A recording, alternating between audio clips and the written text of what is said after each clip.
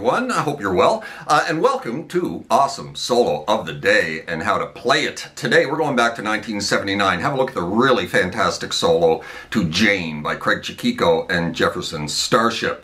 Bit of an interesting one here, so we're going to dig a little bit into the history of this track before moving on to the tutorial. Should you wish to skip this 3 or 4 minute rock and roll history lesson preamble, you can easily skip ahead to... Good, yeah? Right then. Jane and Jefferson Starship, previously known as Jefferson Airplane, and later to be simply known just as Starship. Now, throughout the vast majority of this band's career, Grace Slick was the chief vocalist and pretty much the face of Jefferson Airplane Starship, not discounting Paul Kantner's many contributions to the band as well, of course. However, for a brief period in the late 70s, Grace decided to leave the band, and the band released one album without her, 1979's Freedom at Point Zero. Now, as you know, the 60s iteration of Jefferson Airplane Starship was a rather psychedelic affair, with their 70s output being mostly light rock, which they would continue on with when Grace rejoined the band in the early 80s. However, while Grace was gone, the band pumped out what would go on to be one of the band's biggest ever hits. Jane, of course. A track that sounded absolutely nothing like anything the band had ever done before. This was guitar riff-driven hard rock, almost bordering on metal, or, you know, what was considered metal back in 1979. I personally remember thinking, where the bloody hell did that song come from this band? I absolutely loved this track when it was all over the radio in the late 70s, early 80s, but especially its fantastic main riff, the high-pitched vocals, and of course that killer guitar solo by Craig Chaquico that just comes out of nowhere mid-song to melt your face off for 30 or 35 seconds. A solo that Craig had to fight tooth and nail to have included on the track. You see, band management and the record label were fighting just as hard to have it removed because they knew that they potentially had a hit single on their hands with Jane, but felt that radio would not pick up or play the track with a long, screaming guitar solo in the middle of it. Thankfully, Craig won this battle and the solo stayed. Obviously, management and the record company were wrong on this one, as the track would go on to become one of the band's biggest ever hits, and one that completely rocked, thank you very much. The solo, it goes without saying, not only didn't hinder the track's popularity, it actually became a highlight of the song, and remains to this day as one of the greatest guitar solos of all time.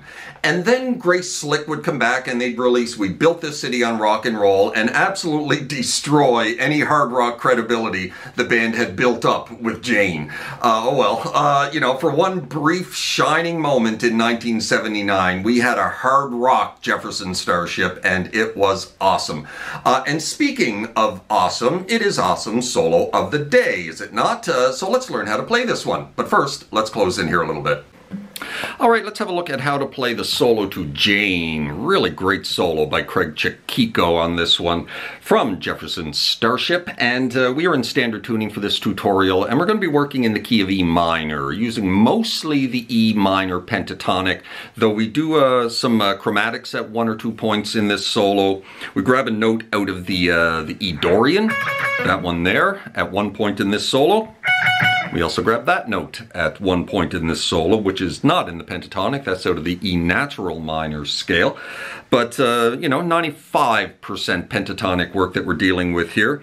And the solo starts with these big bends at the 17th fret of the high E string.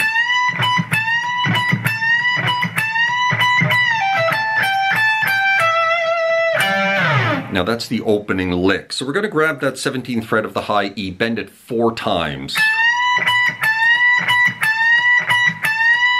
Full step bends. Each time you get it to the top, you're going to pick it again. And each time you pick it again, you're going to choke the note off, right? So you don't want them ringing out too long before going back into the next bend. So 4 times, pick each bend when you get it to the top. Now, the 4th time you bend that up there, you're going to pick it 1 more time and release it off to 15. into that lick right there. Little roll there on the 17s.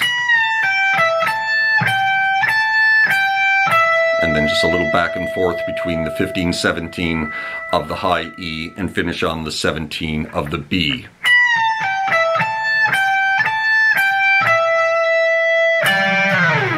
To finish the whole lick, you're going to grab a double stop at the 15th fret of the B and the high E and slide out of it, because our next lick is going to take place down here at the neck position. So that's the opening phrase.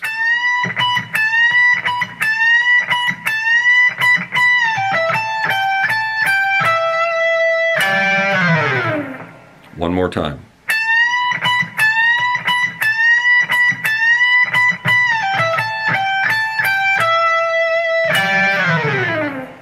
Now we're into this fun little legato section. Very quick legato work he's doing here. That little part right there. Slowing down legato like this is really difficult because the notes won't ring out properly. So I'm going to pick all of these notes to show you what he's doing, but know that he's not picking any of them. He maybe picks the first one and the rest is just all legato work. So he's doing some trills between the open B string and the 3rd fret. 3 of them actually. And then he's going to grab the 3rd fret of the high E, pull that off to open, 5 off to open, 3 off to open. So the whole thing up to that point. 2 more pull-offs from 3 to open of the B. So it starts with 3 pull-offs or trills, kind of like that, right? You're starting on the open. And then you're going to do the 3 to 5 to 3 of the high E, 2 more trills on the B string on the 3rd fret, and then 1 a pull off from the 2nd fret of the G off to open, and that finishes the whole legato thing. So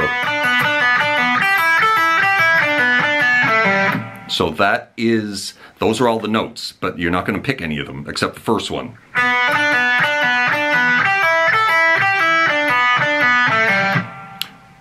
But this is how it would be played without picking it. And like when you slow that down, it just gets really messy trying to demonstrate, you know, slow legato. But that's it, right? And then we're going to grab that 2nd fret of the G string and we're going to do this.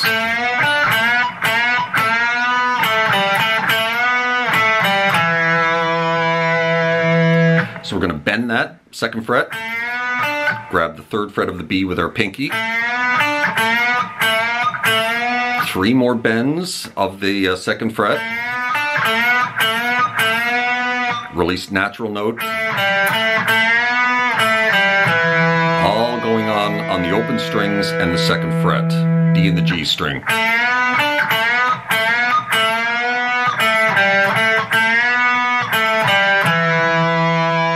Now when you're doing these bends, if you catch some of that open B string, sounds just fine.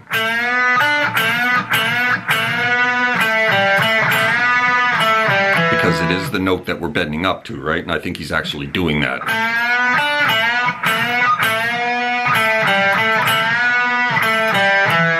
And you finish on the 2nd of the D. And then just before moving into the next section, we're going to grab a little double stop here, 7 of the G, 8 of the B, slide out of it.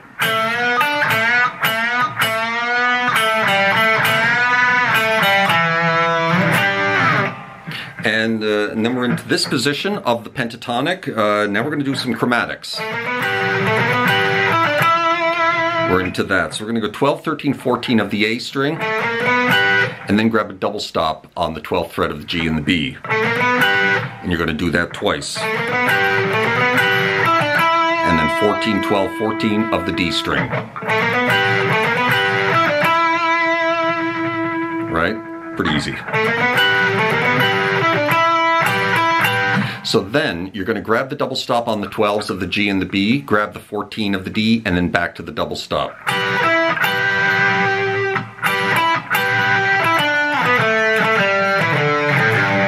Which leads into that.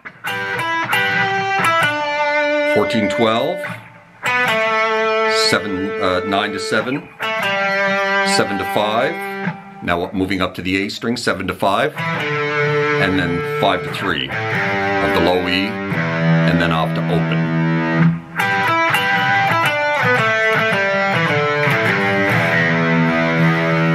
Got it?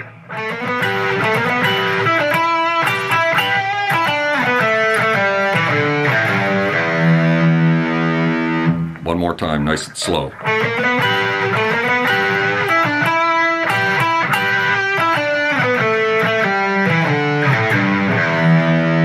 Now off this open E string,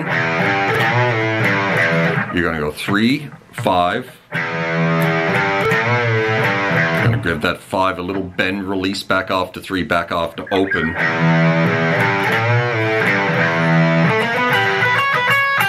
And then we're into that. So we're going to do this little chromatic run again. 12, 13, 14 of the A, back down to the double stop on the G and the B at the 12. And there we're getting that Dorian note that I mentioned earlier. Just 14, 12, 14, 12. Back onto 14, finish on the 12 of the G string.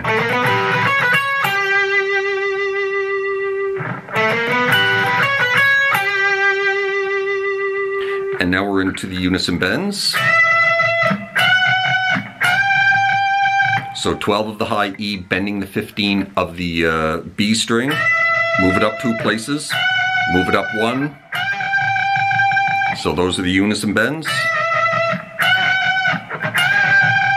And now this final lick finishes the solo.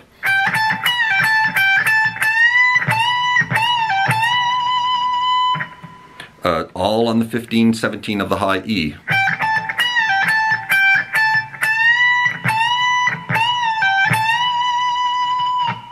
Coming out of the unison bends.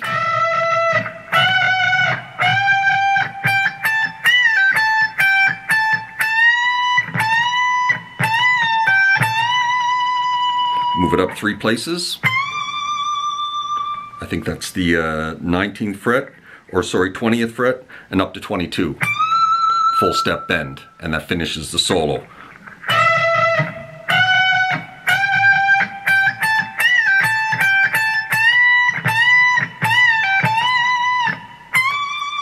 (20), 22. Full step bend, and that's the end of the solo. So let's run through the whole thing nice and slow, and then we'll be done.